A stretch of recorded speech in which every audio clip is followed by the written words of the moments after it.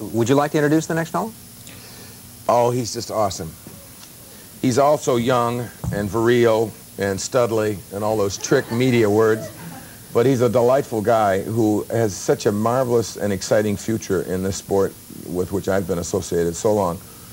And I've had the pleasure of being around him and working with him and running against him and getting whipped by him many, many times. I want to introduce to you Chip Hanauer.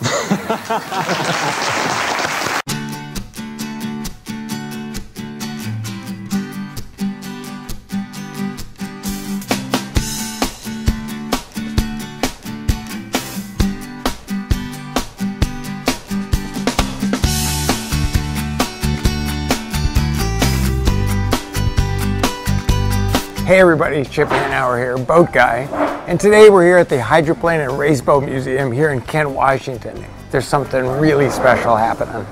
The Unlimited Hydroplane and Race Boat Museum, they're the ones that have kept the history of powerboat racing alive. They restored some of the most significant boats in the history of the sport.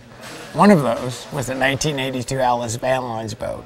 In over 30 years as a professional race boat driver, I drove a lot of boats, but there was no single boat that was more important to me than this boat right here, the 1982 Atlas Van Lines. As Hanauer begins to pull now down inside Chenoweth, and challenge almost completely off the water.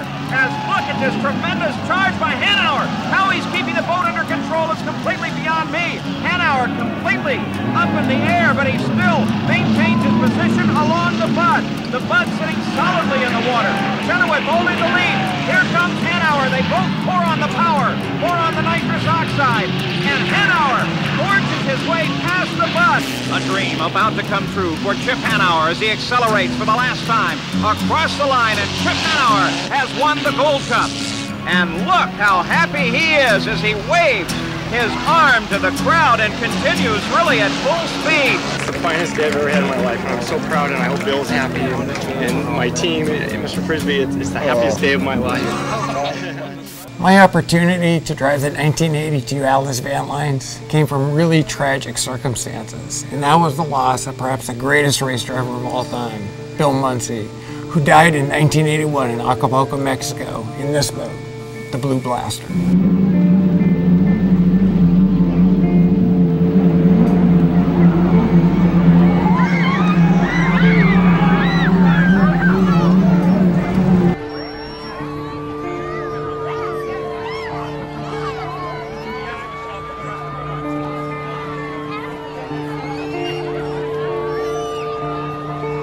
Of all the boats that the Hydroplane Museum has ever restored, perhaps this boat behind me is the most significant. This is Bill Muncey's boat, commonly referred to as the Blue Blaster, Bill Muncey's Atlas Van Lines, and that's why we're here today. The ultimate veteran, Bill Muncey, right there, hard hat in place, getting ready to go. They're taking the engine out of my restored 1982 Atlas Van Lines, and for the first time since Bill's untimely death in 1981, they're taking that engine and putting it into the new restored Blue Blaster.